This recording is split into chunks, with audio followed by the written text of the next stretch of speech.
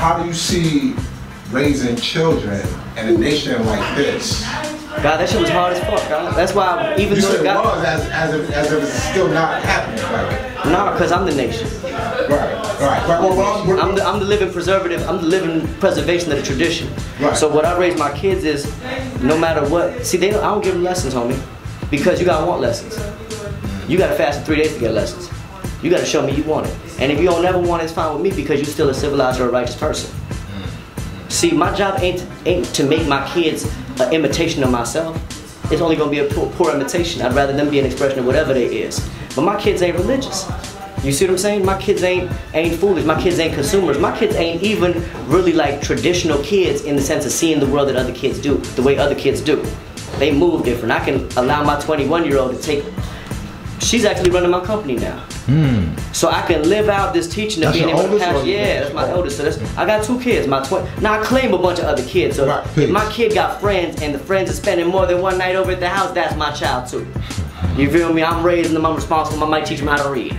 You know, that it should make you a real good bachelor. But you know, because everybody wants you to raise their kid. But I be having to explain, I'm not a bachelor. I'm a widower. You understand? I'm not an eligible bachelor. The girl asked me, widower, what do spiders got to do with it? No, that's funny. This shit's so terrible. Don't nobody know what a widower is that look like me? You know, with a 21-year-old kid? Like, you feel me? Like, it's an interesting life, God, and that's why I say only the knowledge of self could have prepared me for this. Only the knowledge of self could have made me be able to cruise through this smoothly like I'm looking like I'm doing now, because I'm not faking it, like I really feel good.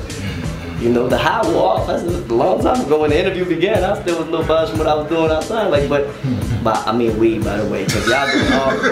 Let me be clear. If it ain't a green leaf, I don't want it in my system. I don't want to know, for real. They took me to Colombia. They introduced me to the original coca, right? And they made me chew it. This shit didn't do nothing but give me energy. I was motherfucking alert as a motherfucker. But that was what they used to use it for. The workers would chew it. The farmers would chew the leaves just as like an energy. It's when you extract it and you graft it and you know what I mean? Then you turn it into a drug. Right, you made it the powder. Once it turned white, that should be your first sign. If they start making white weed and y'all start smoking, I'm done with all of y'all. Y'all are bobos. Yeah, because you know they will. Oh, once they come out with the white weed? Homie, anything white is better. Vanilla is white and it's supposed to be black. Right. iPhones is popular really because they white.